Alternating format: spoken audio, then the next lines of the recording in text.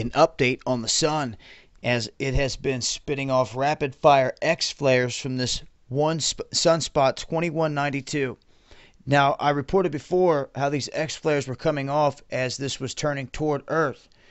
Here in the past 24 hours, we have witnessed an X3 event, and here in the past 6 hours, we have witnessed an X1.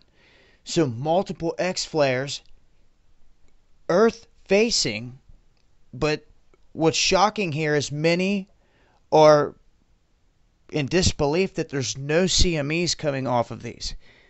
Very little as far as the particle stream getting ejected out of these. So it's just the characteristics of this in particular sunspot. It's been this way with every X flare thus far, which is a good thing because it could be ejecting a lot and sending it right our way. So kind of spitting blanks, if you will, but nonetheless some pretty loud shots on the day side of Earth, blacking out some of the radio frequencies. But we're not out of the woods yet. Almost there. But I don't think at this point, if it's acting this way, that it's going to spit anything significant out at us at any time.